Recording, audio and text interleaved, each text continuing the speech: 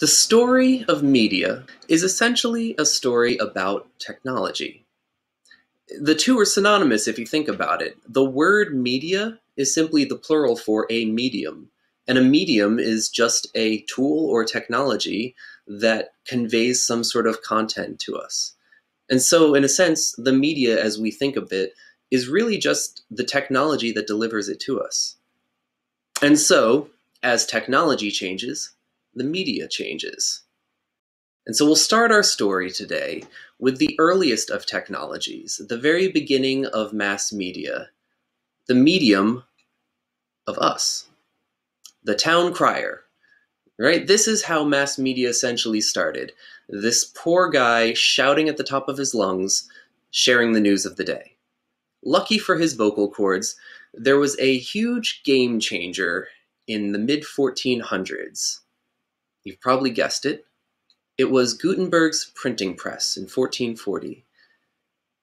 The ability to mass distribute and mass replicate print media not only changed the way we communicate, but whole industries emerged and collapsed around it. It even rewired the way we think and behave. Marshall McLuhan and others have done extensive research into how the medium affects us and changes us. And it may very well be that our entire capacity for syllogistic reasoning, the idea that if A is this and B is that, A plus B then equals C. This idea of ordered, logical, progressive thinking is a direct result of print's ordered, logical, sequential way of giving us information, rewiring our brains to expect all things to function that way logically. This is what we call disruptive technology.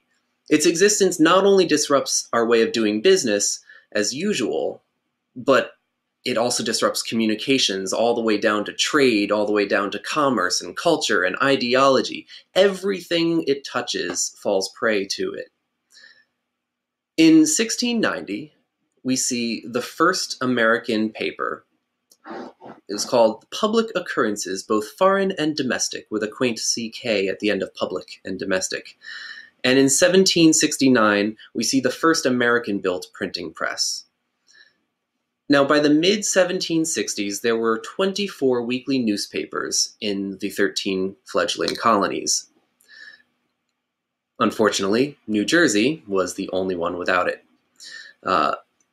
The satirical attack of the government was actually a really big part of these papers, and it became common practice. And this is important to note because we have to remember this is in the mid-1760s.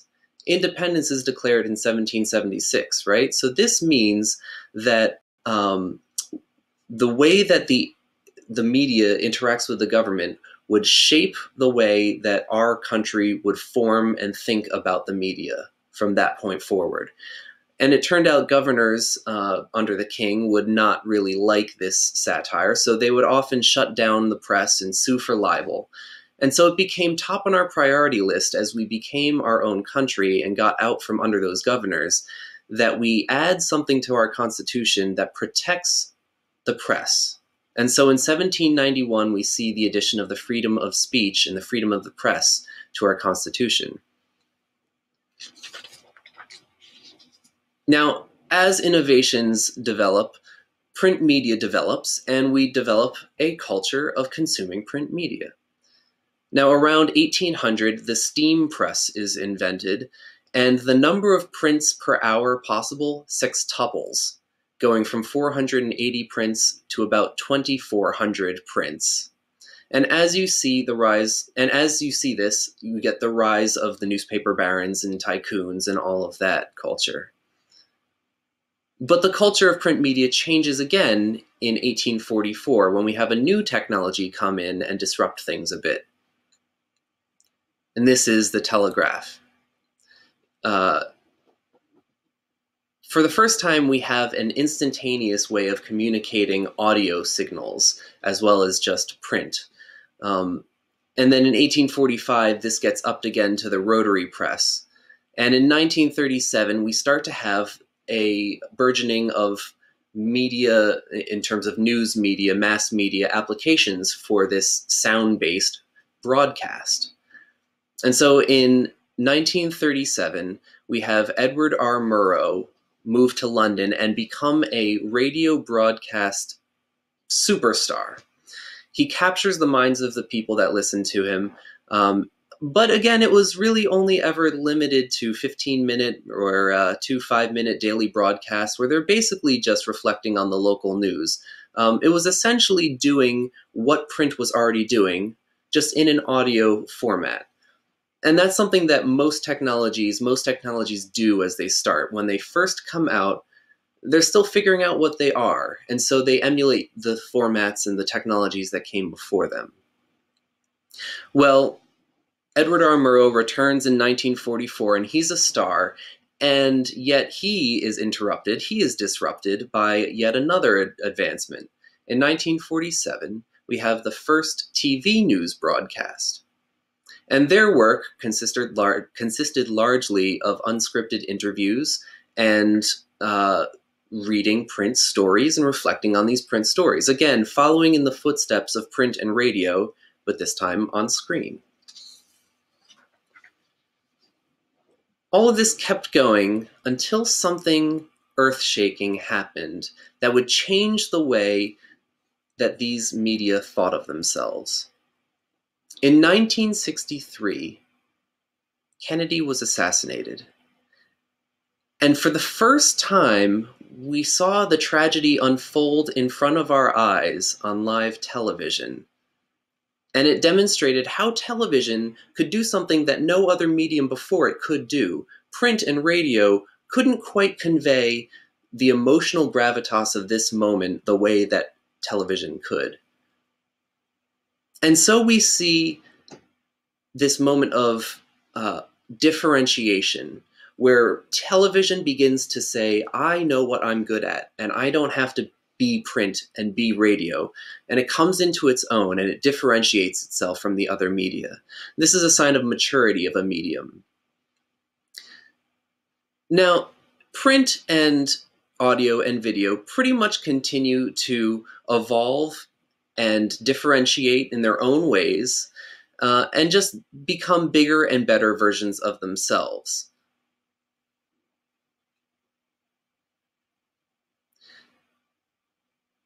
And as we get these three distinguished technological realms, we start to see three distinguished categories for communications emerge: mass media, telecommunications, and information technology, all driven by these technologies. Mass media, of course, the printing press, right? One centralized body distributing out to the masses. Telecommunications, the technology of the phone on the back of the broadcast media, the audio media we had seen prior. The ability to communicate in a two-way fashion instantaneously.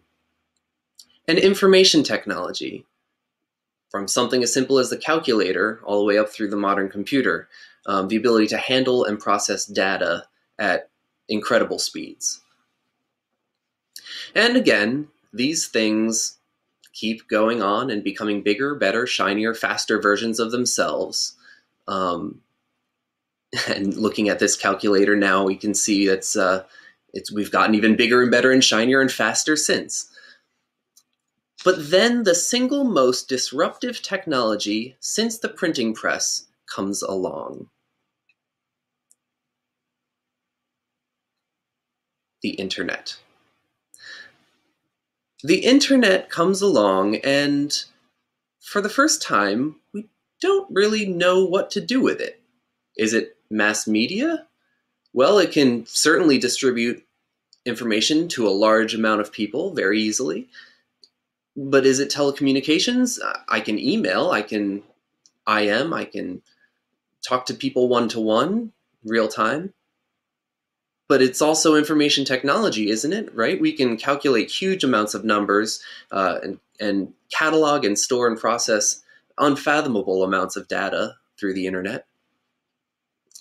And so, for the first time, we see something that doesn't play by the rules here.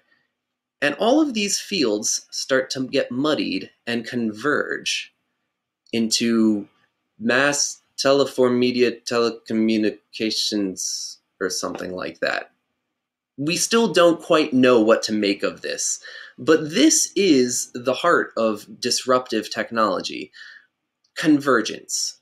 When media converge and the waters get muddied, then we have an interesting paradigm shift on our hands.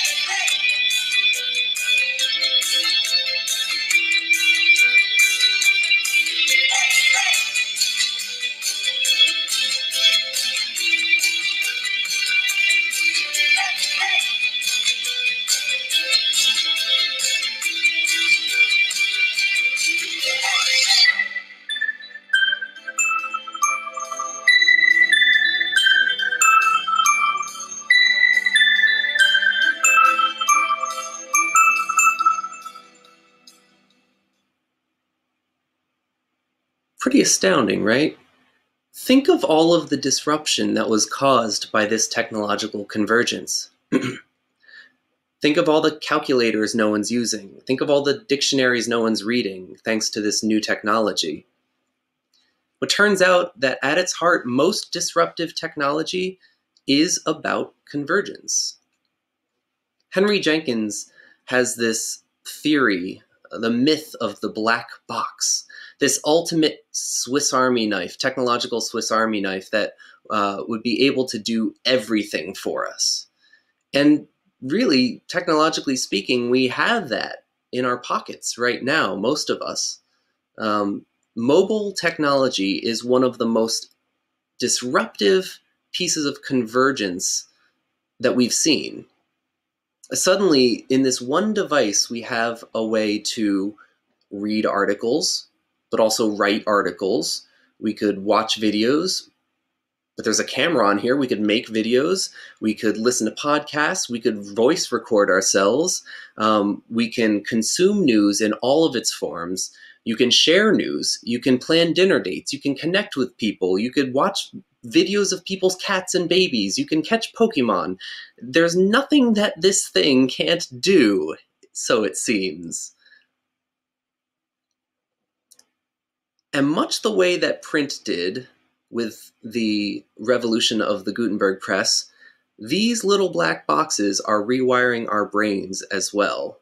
I mean, just think about all the time you see people in the subway not interacting because of these things, or walking through the streets with their heads down, or thinking in terms of status updates. And you can see the future of convergence. Computers are getting smaller, becoming tablets. Phones are getting bigger and becoming tablets. Tablets are getting smarter and more powerful and becoming what phones and computers used to do. In fact, you could see the writing on the wall if any of you were Apple users around 2012-ish. During one of their operating system updates, Apple did something very clever. It was a small change, but if you noticed, you used to scroll up by moving your fingers up, the two-finger swipe. You would scroll up by moving your fingers up. This seemed intuitive enough. Down, you'd go down. And then all of a sudden, in their update, they flipped it. And now, in order to scroll the page down, you would push your fingers up. And in order to scroll the page up, you would push your fingers down. And it seemed to make no sense until you consider touchscreens. See, Apple saw that one day these things where we would literally pull the page down in order to see higher, or push the page up in order to see lower, would converge with the screens on our desktops that we're looking at. And they wanted to ease us into that transition so they wouldn't lose us in the user interface, ease of use department. And the next step, who knows? The next step will probably be the convergence of cyberspace itself with the very body trying to access it. We've already seen signs of this with augmented reality and virtual reality. So, moral of the story, we have this tool now that both contains inside of it all the tools we need for consuming media, but also all the tools we need for creating media. Now, one of the ways that this technological convergence has disrupted the universe is, of course, through its effect on media culture itself. The internet kind of continued on for a while doing its thing, following in the footsteps of its predecessors, just like every other new medium before it, even into the turn of the 21st century, pardon me. In the year 2000, if you look at things like Craigslist, it's essentially just imitating old print classified ads. However, in 2004, we start to see a little bit of a shift with news sites like dig.com, which actually crowdsourced what it thought was important in order to prioritize its news for you. Or 2005, Huffington Post blurs the lines between professional journalism, professional news, and opinion reporting, and user-generated content. And this user-generated content is the game changer, which moves us from this read-only static web to this richer, interactive, user-generated world of social media that we navigate now. Now, 2004 is when, of course, this all gets blown open, when some people at Harvard decide that they want to create some user-generated interactive content of their own, and they go on to create what will be known as Facebook. Mark Zuckerberg and his compatriots go public, in 2006, and the world is forever changed. Now, remember the Kennedy assassination's effect on TV, how it shaped TV into something totally new, where it realized its new potential and it differentiated itself into the medium that it would become. Something like that happened for the internet in 2007 because of this social media world. Now, in 2007, the Virginia Tech shootings occurred. And for the first time, people actually found out about this not through news organizations, but through Twitter. People were able to tweet the news as it was happening, and people found out about this throughout the country before news crews ever even arrived on campus. This was a major disruption to the journalism world, so much so that after this happened in 2008, the very next year, Madison Capital Times, which was a newspaper founded in 1917, this is like Newsies era, announced it would cease publication of its print newspaper and exist solely online. And we start to see the differentiation of the internet as a social medium. This breeds the divergence of authority. So convergence of technology, because all of these people have the ability in the palm of their hands to do anything, now suddenly anyone has the power to be an authority in something. This is a huge shift. Combine that with something like this fellow, Bree Pettis, who is the founder and CEO of MakerBot. MakerBot is one of the first user mass market, affordable, personal 3D printers. And this is just indicative of this whole DIY, do-it-yourself maker movement, which proved to us that we don't have to rely on corporate juggernauts or the media tycoons of the past in order to distribute products or ideas. And so we see an eroding of brand loyalty. People begin to become distrustful of the machine, and they start to value peer generated content as somehow less biased or more reliable or more honest. And this changed the game for the communications paradigm. We shift now from the old guard, which is following a one-to-many model, to the new guard, which is a many-to-many model. From one to many to many to many. Now, the old way is the old media tycoon way, right? The one distributes his authority on the media to the masses, one to many. But now, every person who has one of these things can just as easily and just as professionally put out just as much information or more than that one. And every single person of those many now becomes a one in themselves. Consumers now become producers. And so, with the convergence of technology breeding this divergence of authority, we get this shift from one to many to many to many. Consumers becoming producers. Why this matters is everyone now has an audience and everyone has the tools at their disposal to be a media tycoon. This means that everyone is now a professional journalist. This is where you come in. There's a new role and responsibility on all media producers, and now everybody is capable and responsible for all types of media. And that's why we need to figure out how to do it well.